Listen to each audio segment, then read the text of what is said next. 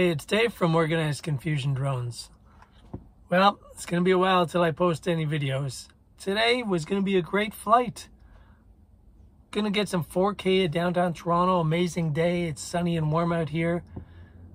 Took off. Everything was cool. Got about 200 feet up and a bird strike just knocked it out of the sky and it crashed onto the roof of a church.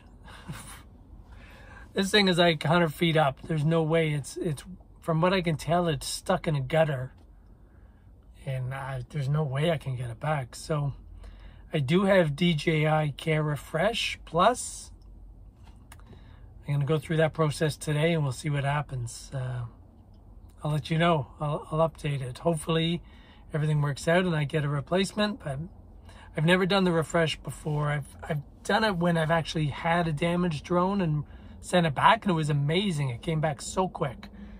But without the unit, I don't know. We'll see how that works.